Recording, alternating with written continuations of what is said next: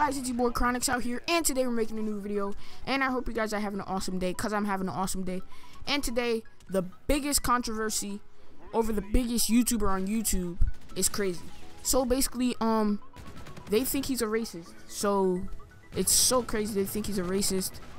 But, I'm not picking sides right now. They think he's a Nazi. Well, something like that. They think he's putting Nazi imagery in his videos. Like, it's so crazy. And it's like he does a lot of Nazi imagery stuff, a lot of it. But I don't even know. So let's get into this. So guys, basically the rundown on this is that PewDiePie has been doing some fishy things on his channel. I think about 9 videos he did that had pertained to Nazi imagery. For example, the death to all Jews that he did on Fiverr's service, and it was so bad. I don't know why. It's so crazy.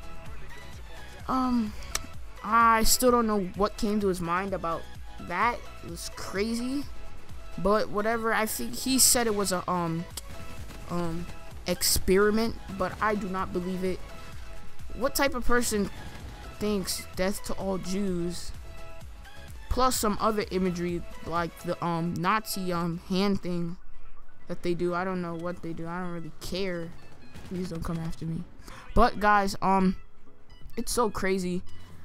I'm starting to think that soon they are gonna take his channel down or something like that, cause he's going a little overboard with his power. I know you have about 50 million subscribers, but calm down with it, or you're gonna get your channel taken down. Basically, yeah, probably. I don't know, maybe, but probably he's gonna get his channel taken down in the near future, like a long time from now, maybe like 5 years, if he continued this.